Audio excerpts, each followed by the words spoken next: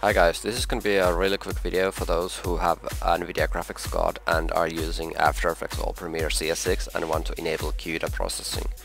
Cuda is a technology by NVIDIA which allows GPU to render at the same time with CPU to make render times faster. By default, Adobe has only certified about 20 graphics cards to use Cuda with CS6 products, but there's a really simple hack to enable pretty much any NVIDIA graphics card to use Cuda with CS6 products.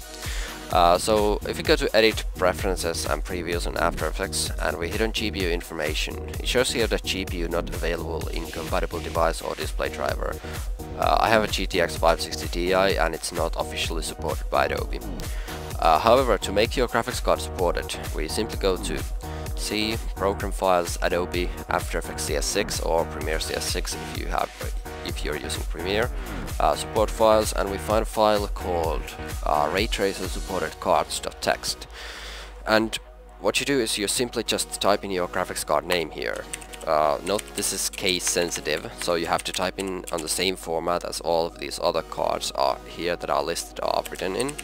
So in my case, GTX 560 Ti, and now we just hit save, and when we load After Effects and we go to Edit, Preferences and Previews and hit on GPU information again, as you can see it shows here that Cuda is available for my graphics card. Note that this method is not officially supported by NVIDIA, so if you run into any, not NVIDIA but Adobe, so if you run into any problems using this method, simply just remove your graphics card from the list and restart After Effects.